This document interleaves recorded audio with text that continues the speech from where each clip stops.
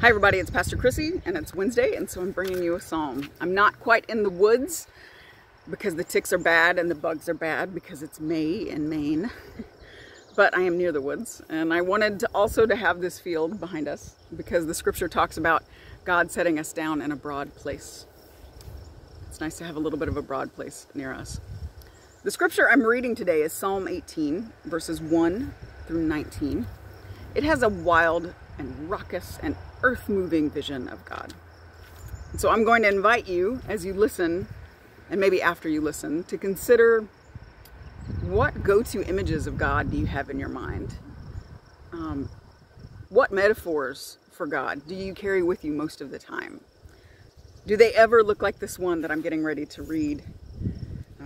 What would it feel like for you to imagine God in this way?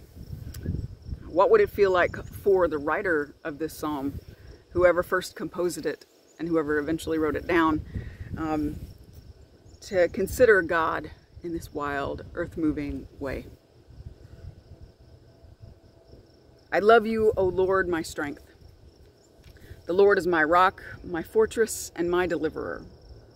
My God, my rock in whom I take refuge, my shield and the horn of my salvation, my stronghold. I call upon the Lord, who is worthy to be praised, and so I shall be saved from my enemies. The cords of death encompassed me. The torrents of perdition assailed me. The cords of Sheol entangled me. The snares of death confronted me. In my distress, I called upon the Lord. To my God, I cried for help. From God's temple, God heard my voice, and my cry to God reached God's ears. And then the earth reeled and rocked. The foundations also of the mountains trembled and quaked because God was angry. Smoke went up from God's nostrils, and devouring fire from God's mouth. Glowing coals flamed forth from God. God bowed the heavens and came down. Thick darkness was under God's feet.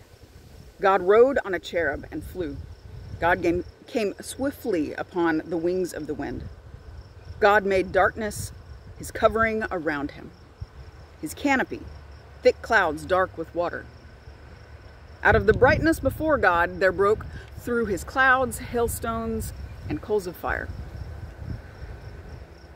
The Lord also thundered in the heavens, and the Most High uttered his voice. And God sent out God's arrows and scattered them. God flashed forth lightning and routed them. When the channels of the sea were seen and the foundations of the world were laid bare, at your rebuke, O Lord, at the blast of the breath of your nostrils. God reached down from on high. God took me. God drew me out of mighty waters. God delivered me from my strong enemy and from those who hated me, for they were too mighty for me. They confronted me in the day of my calamity, but the Lord was my support. God brought me out into a broad place. God delivered me because he delighted in me. It's incredible to hear this particular vision of God. It's also kind of terrifying. But what must this writer have felt like? To feel the need for something so strong, so undefeatable, so capable and powerful, and yet still so concerned with one person that they would pluck that person out of the depths, set them somewhere broad. Broad places are places that are ready for cultivation in these stories, ready to make places that are ready for you to begin to make a home, to plant crops, to take care of your people. I don't know what your go-to image of God is these days. Maybe it's this one, this fire and coals and powerful darkness. Maybe it's the mother hen. Maybe it's the eagle. Maybe it's a depth that you will never actually assign an image to because it's just too much to even imagine. However, you need God to be with you. To know that God delights in you.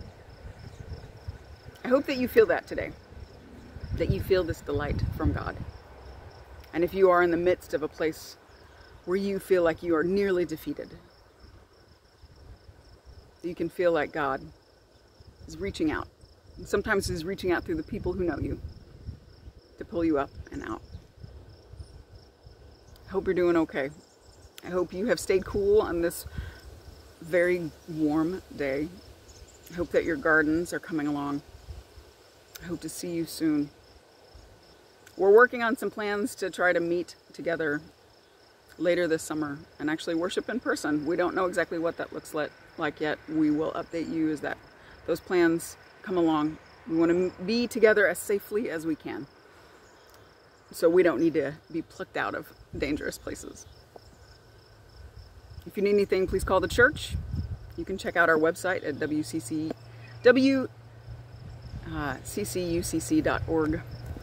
and you can find our phone number there and give us a call. I hope you're well. Please let us know if you need anything.